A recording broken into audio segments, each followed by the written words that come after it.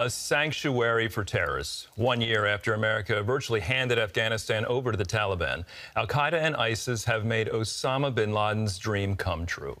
U.S. intelligence has evidence that terror groups are already building training camps inside the country and that radical Islamists intend to launch attacks against the United States. George Thomas has the details. Florida Republican Congressman Mike Waltz, a decorated former Special Forces officer who led multiple combat tours to Afghanistan, tells CBN News that a year after the Taliban takeover, the country is now a sanctuary for terrorists. The intelligence community has been very clear to those of us on the Armed Services Committee that al-Qaeda and ISIS are rebuilding and they fully intend to attack the West again. Afghan watchers say the Taliban achieved what Osama bin Laden dreamed of and ISIS wished for: a full-fledged caliphate with the powers of the state. With the Taliban takeover of Afghanistan, these groups have been welcomed with open arms, even if quietly, and we've seen them reorganizing their efforts in Afghanistan. Congressman Waltz says a year in, the consequences of America basically giving Afghanistan to the Taliban has meant a huge boost to militant Islamists everywhere. I can share with you that the United Nations and their intelligence analysis shows that 10 to 15,000 foreign fighters are now gravitating back into Afghanistan. In June, CENTCOM Commander General Michael Kurilla revealed U.S. intelligence that terrorist groups like al-Qaeda are already building training camps inside the country. Al-Qaeda may or may not choose to launch attacks against the U.S., but the fact that it has the capacity, that it has the safe haven to do so, that is what frightens me. Indications are the al-Qaeda-Taliban relationship is only getting stronger, as evidence that longtime al-Qaeda leader Ayman al-Zawahiri lived in a posh Kabul neighborhood until the August 2nd U.S. drone strike killed him at the safe house. The United Nations was reporting just weeks prior that top al-Qaeda leaders were providing strategic guidance to the Taliban. And lo and behold, we kill Zawahiri in Kabul. I think this tells us everything we need to know about that Taliban-al-Qaeda relationship. While Taliban fighters took to the streets this week celebrating the one-year anniversary of their takeover, most Afghans stayed home, dismayed at the crippling and harsh conditions under the Taliban's Islamic rule. It's been a year since Afghan girls set foot in a classroom. Sodaba Nazan decided to run informal classes at this undisclosed home in Kabul. The Taliban, with its extreme ideology that they have against women, have not changed. They are the same Taliban of 20 years ago. But we can't be the women of 20 years ago. We have to continue our struggle with the pen and our voices. Women are banned from government jobs, forbidden to travel alone, and have been ordered to cover up. Afghanistan as a whole is being denied the benefit of women and girls' contribution to society. Meanwhile, the country's economy is in tatters, and 97% of the population has fallen into poverty, with reports of widespread starvation. On the one hand, the economic situation is difficult. On the other hand, security situation is getting worse day by day. We still witness the same explosions and suicide attacks we used to witness in the past. A year under Taliban rule, and there's already talk of Afghanistan becoming a failed state. The future is very bleak. We see this as a precipice, and we are driving towards the precipice without even a safety belt on. In response to the Taliban harboring al-Zawahiri, the Biden administration is refusing to release $7 billion in Afghan funds under its control. While that denies funding to a government that supports terrorists, it could also intensify the looming humanitarian crisis. Andrew? George, thank you for your report. What do you think of this? The administration says the fact that the U.S. killed al-Qaeda's leader in a drone strike in Kabul shows we can keep Afghanistan from becoming a terror base. But do you agree with that? Is that the case? Yeah, my question to the Biden administration is, do you know how many Ayman al-Zawahiris there are today in Afghanistan? How many ISIS, al-Qaeda fighters? Are they tracking them? Look, we've been tracking Ayman al-Zawahiri for 20-plus years. And once we found him 6 6 months ago. We tracked him for 6 months and then did this over the horizon, basically a drone strike to take out one man. The experts say if that is the way to fight radical Islamic terrorism in Afghanistan, we're not going to be winning that battle. The truth of the matter is that today, for the first time, Afghanistan is welcoming the alphabet soup of terrorist organizations and fighters from around the world to come and converge on this country, to train, to recruit, be indoctrinated, and potentially target the United States and our allies in the region. Well, George, your reporting showed us the courage of particular women. You know, for 20 years, the Afghan government worked to expand women's rights through access to education, work, even government posts. Is all that just gone now? Yeah, just a few days ago, right before the anniversary, Andrew, one of the ministers in the Afghan government said that Afghanistan was not culturally ready to allow Afghan girls to head back to school. What is culturally ready to go back? In essence, it means that the country is not Islamist, is not, adhering to the principles of Sharia law that would protect these girls from going when they go to school. The reality, I think, what has changed so dramatically in just the last 20 years is that you've seen a generation of Afghan girls and women who have experienced a modicum of freedom under the last 20 years of U.S. Involvement in the country. And today you see them going out on the streets. Just in the last 24, 48 hours, Andrew, they took to the streets demanding freedom, the access to health, the access to education. It's quite inspiring, something that you would have never seen, 20, 25 years ago in Afghanistan. Today, a whole different generation has risen. But the question is, will the heavy hand of the Taliban come down hard on these brave women and girls? How about the Christian community in Afghanistan? It may be a small Christian community, but what's their situation? Are they underground? Yeah, Andrew, we don't know the exact numbers.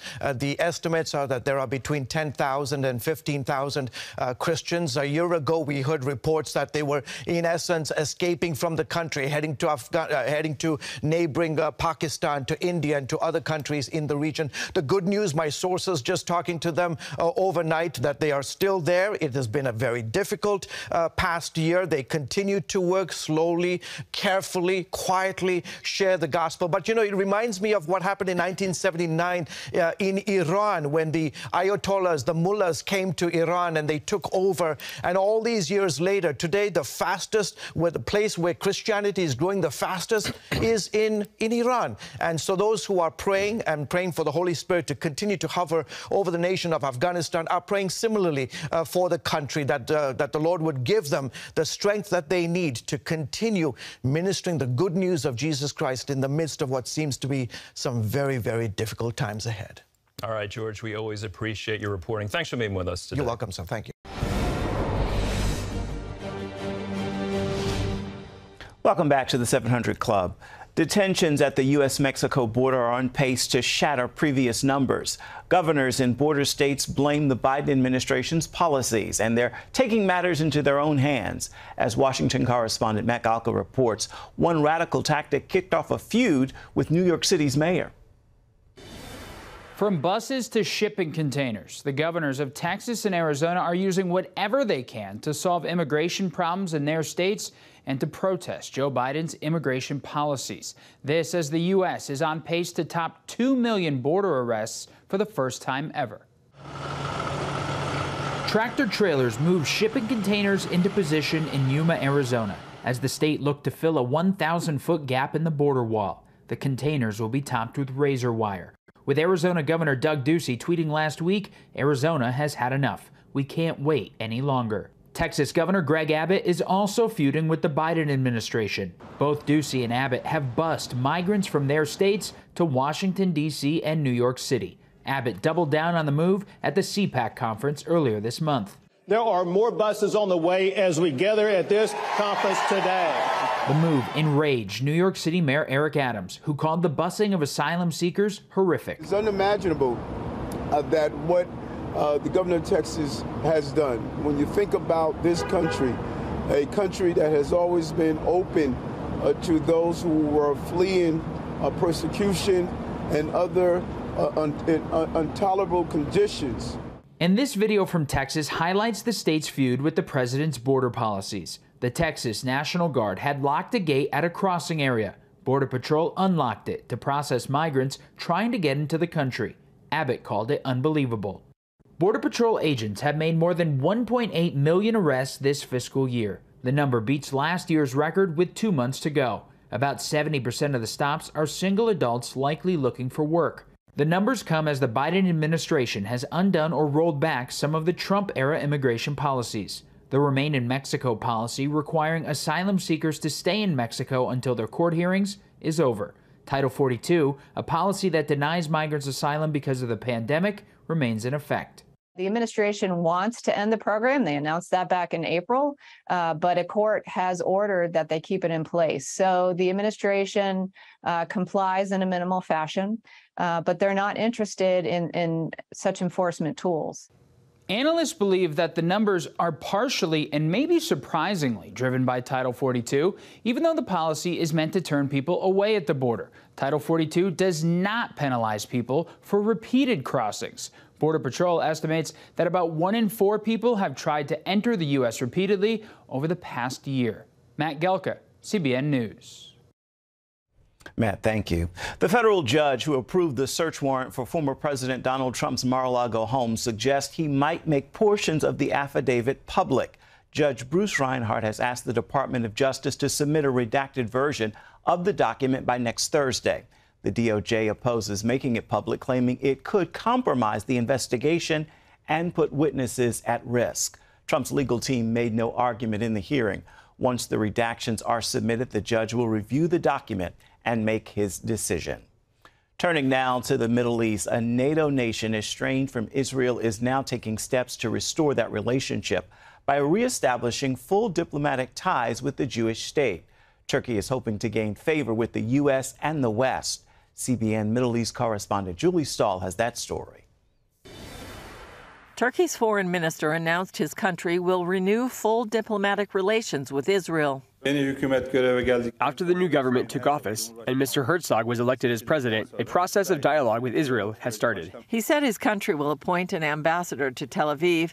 One of his roles will be to help Turkey defend the rights of Palestinians.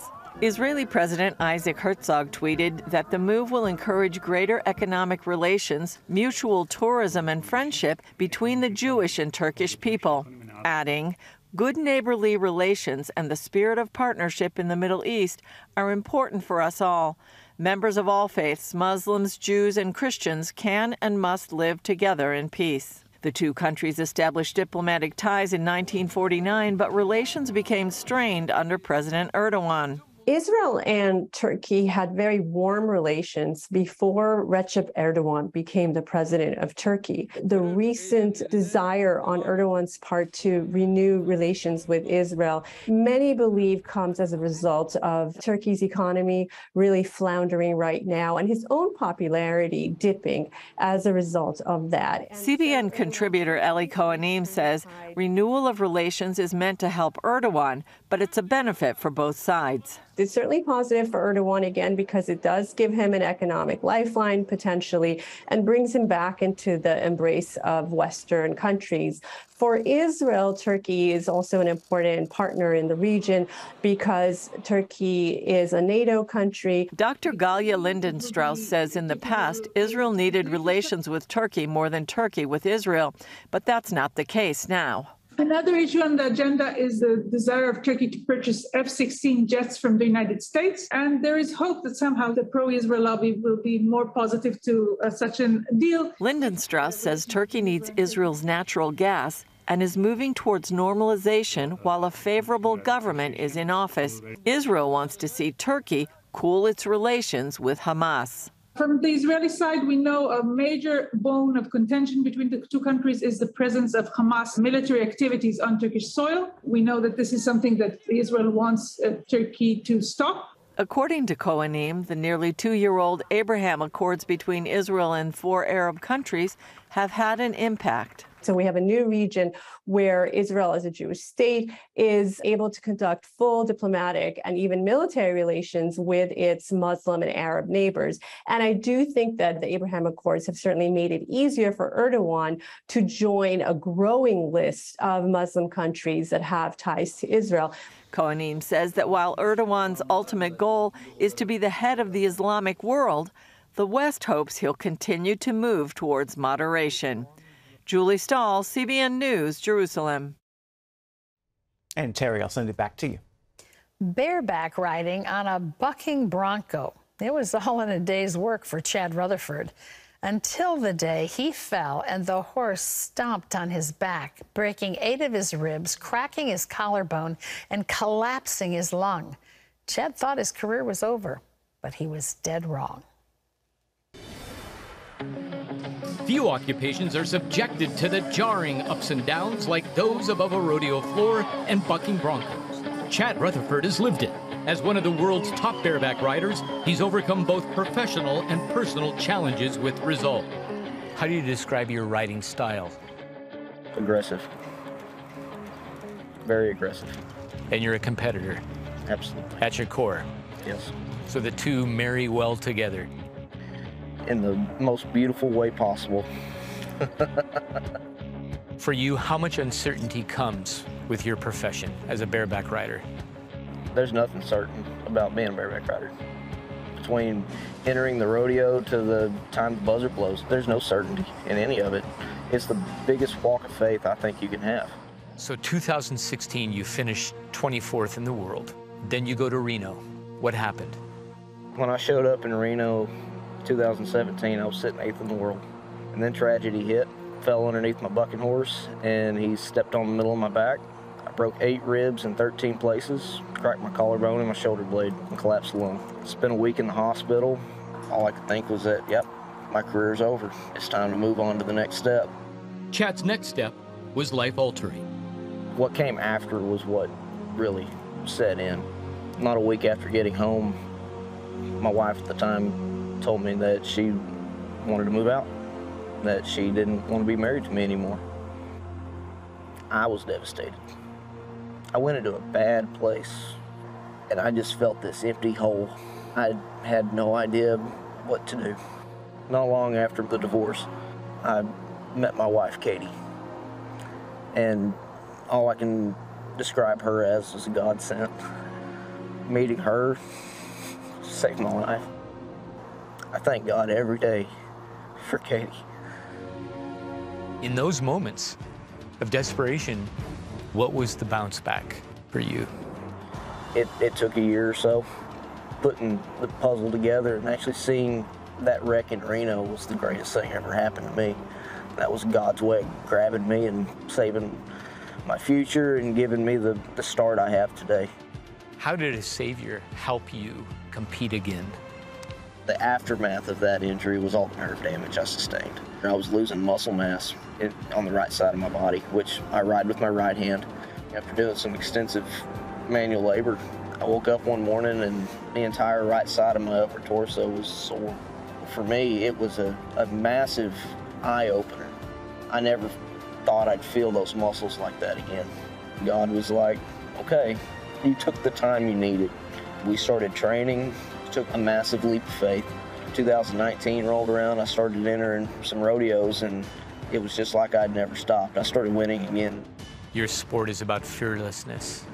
What in your life are you afraid of that draws you to Him for help? I would say fear itself is my biggest draw towards Christ. Fear of failure, fear of loss, fear of being left alone.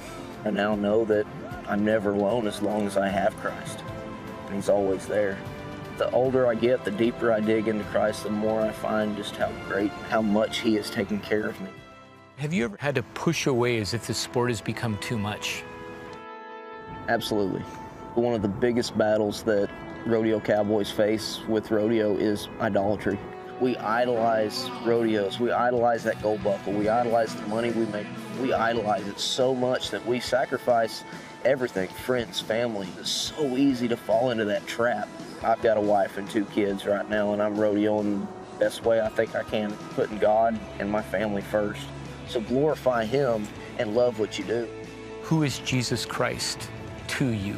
What has he become for you? Jesus Christ to me has become the greatest friend I've ever had.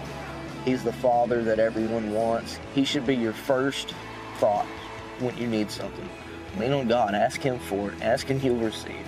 You may not receive exactly what you want, but you will receive what you need.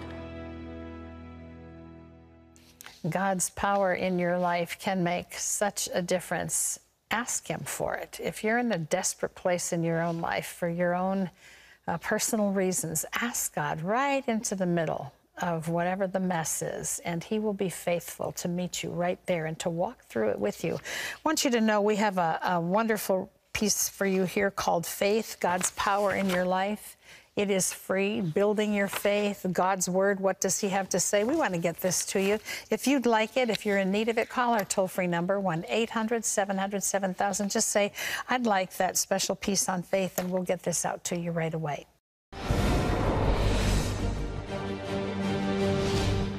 And welcome back to the 700 Club for this CBN News Break. Drought in the Southwest is threatening water supplies. Lake Mead, the largest reservoir in the country, is down 130 feet and sits at only 27% capacity. Lake Powell, the second largest, is at 26%.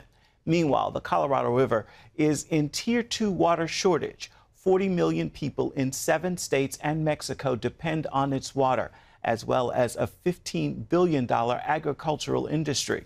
Those states currently working on proposals to cut water consumption.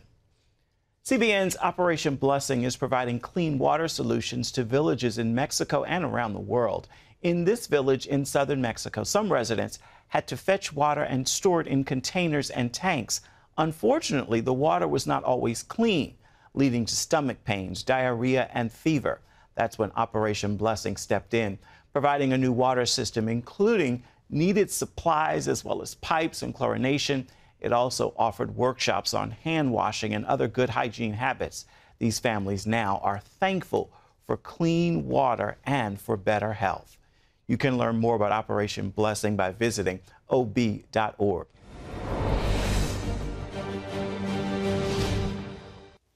All right, too macho or maybe too soft? That's a dilemma men face in our culture.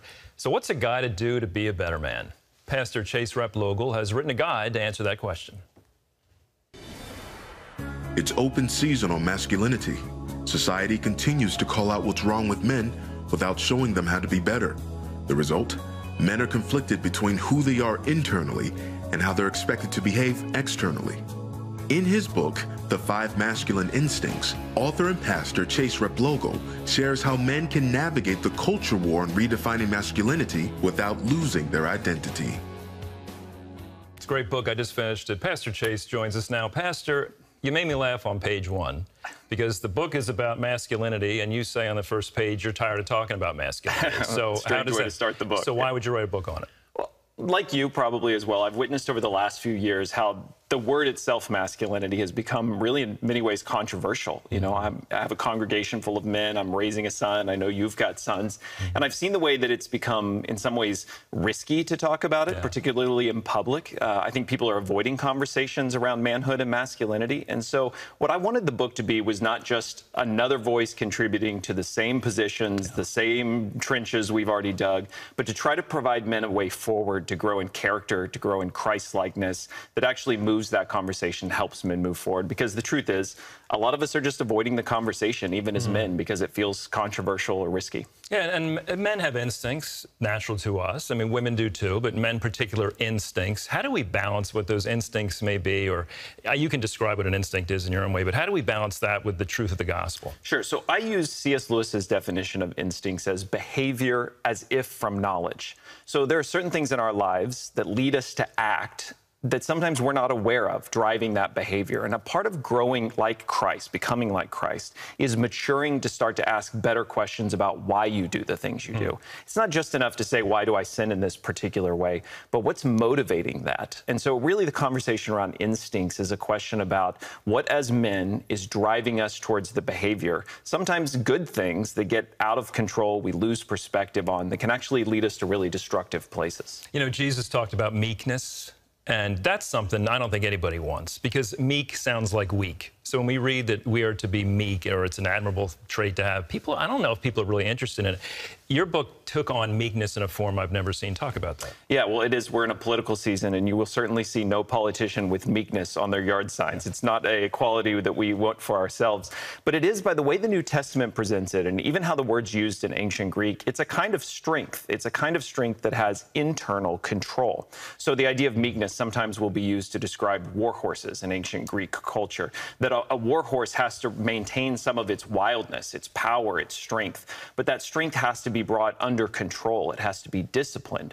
So really the value of meekness is you have the kind of strength that can absorb a blow, that can absorb a wrong, that can be criticized, and you're not so immature that you need to immediately respond, but you can control what you're experiencing, consider what God might be doing in that moment, and respond in a more Christ-like way. So in that illustration, are we the horse or are we the rider? That's one of the things I write in the book, that we all like to imagine we're the one riding off into the sunset. But I think the way Scripture presents it is we're more the horse that's coming under the control of the rider, which is the Spirit, God, leading us in the direction He would have us to go.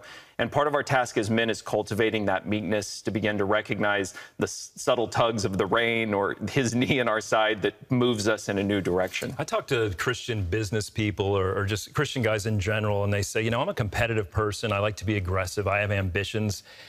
Is that okay in the Christian life? I mean, yes, it is, but talk about that balance we need to have. Well, a big part of what I try to do in the book is say there are good things that can become too important to us, and ambition is certainly one of those. The last thing I would say is we need a generation of ambitionless men. You know, we want men to have ambition, but we want that ambition to be able to be checked by God. So I write about Sabbath as a tool of checking ambition and keeping it in its proper place. So for all of the instincts, what I hope men are learning from the book is a way of evaluating how that instinct's at work within them, how it can be used for good, but how also through faith they can check that instinct and make sure it stays in its proper God-given place. So here is a destructive thing in anyone's life, and that is apathy.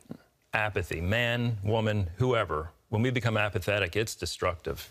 I write about the character of Abraham with apathy, and that I think one of Abraham's most dangerous moments is the end of chapter 21 of Genesis, where everything seems to have finally happened for him. He's settled in peace. He signed peace treaties. Isaac is finally there. It seems like his sort of retirement days.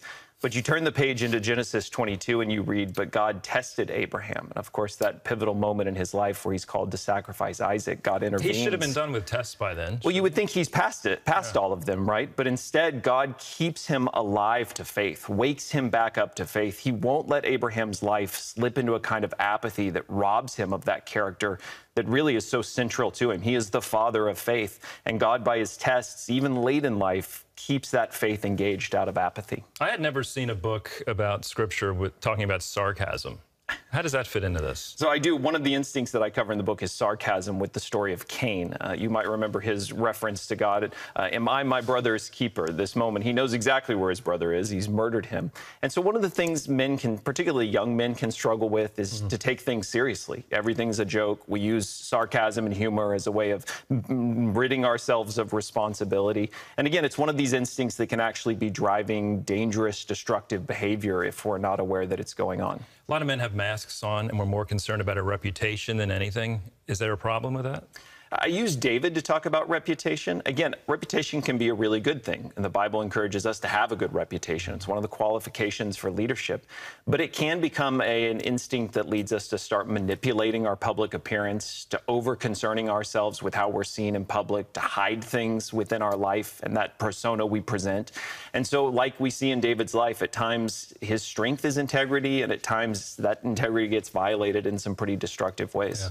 It's a great book. I encourage you all to pick it up. Chase's guide is, the book is called The 5 Masculine Instincts, and it was a great read. I really do encourage you to get it, especially for sons, too. It's a great path to be on. Available wherever books are sold. Chase, thanks so much for being with us. Yeah, thank you so much. I'm honored to be here. Appreciate it. Terry, over to you. Becky watches the 700 Club every day. She's seen stories of people being helped all around the world. But it was after her house was flooded by a major storm that Becky got a first-hand look at your gifts in action. I was afraid, and I wanted to get out. I didn't know how high the water was going to get.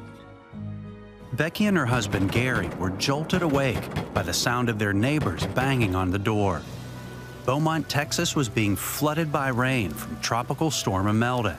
As they left the house, memories of Hurricane Harvey haunted Becky. And I kept thinking, we got to get out of here because it's going to be the same way. And we didn't want to have to be rescued in a boat.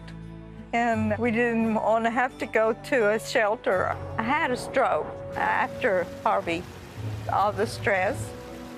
Thankfully, they drove to safety themselves and rode out the storm in an RV. Days later, when Becky returned to the house, she was heartbroken to discover her walls had been soaked again. You have to tear them out and repaste them. I'm old and my health is not as good, and I would be ready to walk away and never come back. Becky's cousin knew Operation Blessing was in Beaumont during Harvey. She told Becky we came back again to help families recover after Imelda. And before the day was over, you were here. And today you're here. God is taking care of me.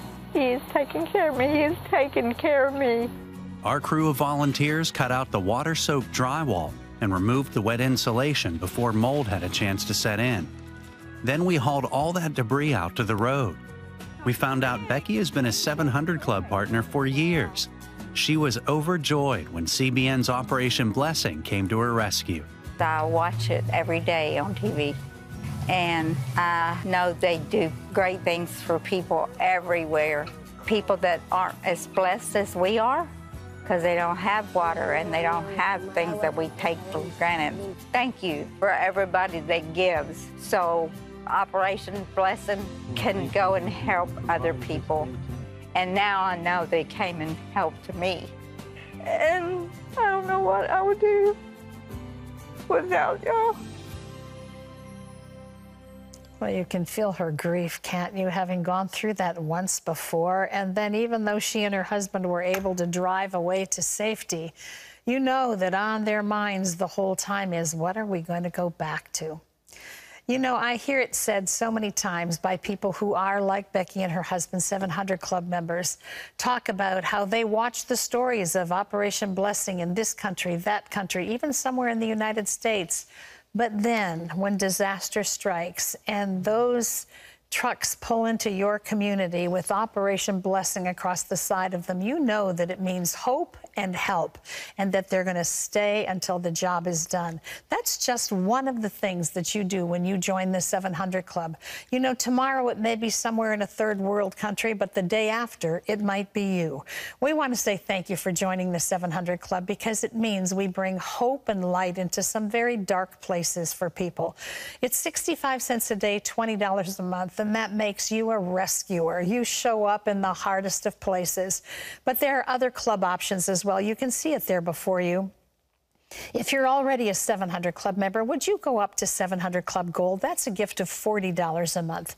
Or join the 1000 Club at $84 a month. You can see our 2500 Club members join us at $209 a month. And then we call them founders. They give gifts of $5,000 or more a year, and that rounds out to $417 a month. Do something to make a difference, because you don't know whether tomorrow those trucks are going to be needed in your community or not. But what you can know is every day you're touching somebody's place of need. Listen, when you call our toll-free number, 1-800-700-7000, and say, I want to join the 700 Club, will you also add, I'd like to do it using Pledge Express? That's electronic monthly giving. I personally love it. It means your bank does all the work. You don't need envelopes, stamps, or even to remember. It's all done for you. You can stop it whenever you like. But it does save us some administrative costs, so we can put even more of your gift right into the need of people like Becky. When you do use Pledge Express, we're going to send you Power for Life teachings. You'll get one of these every month. And because you're joining the 700 Club today, we want to send you Putting on the Armor of God. It's Pat's latest teaching on the book of Ephesians. It's all yours when you join the 700 Club. Andrew? Stephen Mask was playing football when he suddenly collapsed. He was foaming at the mouth. He was clammy and cold. He was in full cardiac arrest, and before long, he was dead. On September 21st, 2011, Tammy Mask got a devastating phone call about her 20-year-old son, Stephen. My sister-in-law was like, meet us at the hospital. Stephen has collapsed. I didn't realize it was that bad. I didn't realize that he had actually died. Earlier that day, Stephen got together with friends for a pickup football game at their high school alma mater in Lufkin, Texas.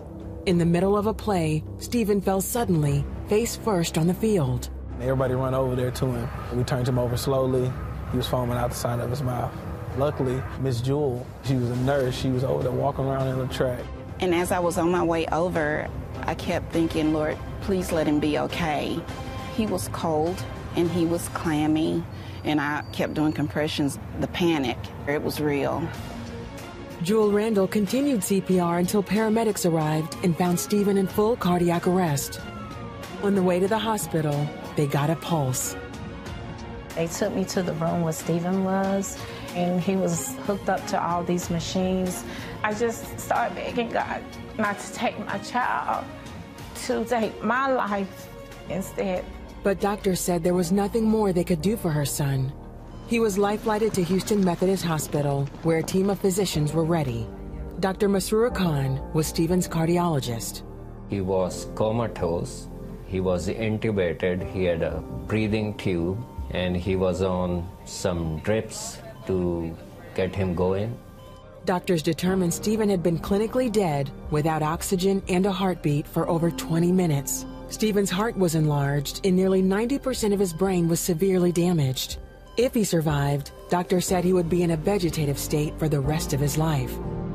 It's like someone is just stabbing, you've been stabbed in your heart. That's your baby laying there. It was very tough to see him hooked up to all kinds of wires and machine, and monitors. It was just devastating, but I had faith that he would recover. With no time to waste, the Mask family called on their church, family, and community for prayers and support. 3 days went by with no sign of progress. Stephen developed a staph infection in his lungs, but Tammy and her family didn't give up. I felt as if God wanted us to fast, so I asked everyone on Facebook, would they please fast and pray for Stephen, that God would spare his life, and not only spare his life, but restore him, make him whole. And that's when God just started working one miracle after another. After only a day of fasting for Stephen, his lung infection cleared up, and Stephen came out of the coma. I was just grateful, just thankful. Just a feeling of gratitude and thankfulness to Jesus. By day 3 of the fast, doctors said his heart was returning to its normal size and functioning at 80%. The doctors, they were like, we don't know what to say. We cannot explain this. His heart is fine. They said we can't explain it. And I kept saying, it's God. Eventually, doctors performed heart surgery to implant a defibrillator. Then, on October 15, 2011, Stephen was released to begin rehab. Soon, he was speaking. He said, where is Bree? His sister, because they were really, really close. And so when he started talking, that was actually his first words. Any little progress he made writing his name, even though he would write his name backwards, he had to learn to brush his teeth, he had to learn to do everything. Every step he made was like, it was joy. On November 18, 2011, nearly 2 months after his heart attack, Stephen went home. Oh, wow, it felt so good. Because he had been there for 55 days just to have him home and we can take care of him. So as a family, we worked to try to help Stephen get to where he needs to be. Stephen doesn't remember what happened that day on the football field, but one part of his recovery is unforgettable. I remember a few of my friends and close friends and classmates, family, all in the hospital in my room praying for me. It made me feel loved. Stephen continued to make steady progress while undergoing therapy for speech and memory. Although he still faces some challenges, Tammy says he is fully functional. They share more of his testimony in their book called Another Slam Dunk. He's the greatest. He was able to heal me like I'm just a new person that's been put on this earth. The power of prayer is real. He wouldn't be standing here today if it wasn't for God. I know God answers prayer. Prayer works. Prayer works. He wanted us to trust him Even when you can't see it, it doesn't look good, all he wants us to do is trust him and have faith. We have the privilege on this program of sharing stories with you about how God interceded in a person or a family's situation, and prayer was so vital to it. And it's always an encouragement to see what God has done. And Stephen, you're a courageous, brave man, and we thank the Lord for what he's done in your life. You have a need today, perhaps. Terry and I want to pray for you, and we're going to do so. Before we do, we'd like to share a couple more encouraging reports. We heard from Shirley from Elko, Georgia. She had an issue with the ribs and lungs that caused her to take very shallow breaths, and she was watching this program. She heard Terry say, "Someone, you have a condition in the lobe of one of your lungs, and it's some kind of infection. God's healing that for you, and all the problems you've been having will be gone with that healing. Receive it." Exercising her faith, Shirley believed, and her lungs can now fully expand, and her breathing has relaxed. That's wonderful. Praise God, that is wonderful. Well, this is Lauren. She wrote by email, "I woke up with my tonsils excruciatingly painful and inflamed. I cried out to Jesus as I was unable to eat, and it was difficult to swallow liquids. On August 11th, during my daily viewing of the 700 Club, Andrew had a word that someone was having trouble eating, that their throat was so tender and raw, even consuming liquids was extremely painful. I put my hand on my throat at his encouragement and claimed the healing that Andrew proclaimed. Immediately, I was able to swallow more comfortably and felt a popping sensation. By that night, I was drinking, eating, and swallowing without suffering." Praise God. Amen. Lord, we're just thankful for what you're doing and that people are letting us know. We love to hear from you. We love to see and hear what God does. Let's pray now for whatever your concern is, okay? Join with us in prayer. Father God, we just come before you, Terry and I do, on behalf of the audience. And there are many, many praying for each other now through all those watching this program. And we thank you that we are exercising our faith, and mostly just to be at your feet and say, we want to make time for you. We honor you, Lord. And we thank you now that your Holy Spirit, we ask you to move on behalf of people in Jesus' name. There is, Terry, if I may, I just see and hear a woman crying. You're just so scared about your child going off to college. You're literally at this moment getting it ready, and just you're so tenderhearted about this and scared. And the Lord just would say to you, I have this dear one to you. I have this dear one. Your many, many years of prayer have been heard. Just feel and experience the peace God has for you now, Mom, in Jesus' name. There's someone else you desperately need a healing for. I think it's called psoriatic arthritis. It's not only incredibly painful and therefore making your life very difficult, it's also unsightly. And so God is healing that condition for you. Wherever you are experiencing that right now, put your hand there. Lord God, we just declare your healing power over the entire body of this person, from the top of their head to the bottom of their toes. Set them free. In Jesus' name we pray. We keep our eyes on the Lord. With him at our right hand, we will not be shaken. That's Psalm 16, and I just think the Lord wants to speak that over us today. With him at our right hand, we will not be shaken. In this world, you will have trouble, but take heart, Jesus says. I have overcome the world. We can stop living in a spirit of defeat. Jesus has overcome the world. Lord, we thank you for victory through the cross.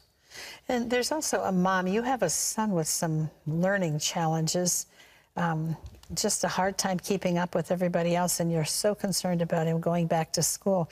God is providing for you someone within the system who's going to be just the catalyst that turns this learning thing around for your son. Just go with a peaceful heart and a peaceful mind and know that God's already taken care of this. He's in your tomorrow. It's done in Jesus' name. Somebody with a deep piercing pain on their right side, and it's extremely painful and sharp. And you're going to now experience a healing thanks to what the Lord wants to do in your life. Just raise your hands and receive that in the name of Jesus. Lord, we thank you that you're moving. Yeah. Someone else, you have emotional issues, like deep emotional issues from past relationship with your dad when you were quite young. God's healing that for you right now. Just put your hand on your heart. Jesus, we just declare freedom and wholeness in your name. Amen. Amen. Thank you for joining us. Thank you for praying with us. We want to leave you with these words from Jeremiah. Call to me and I will answer you and show you great and mighty things which you do not know. God bless you.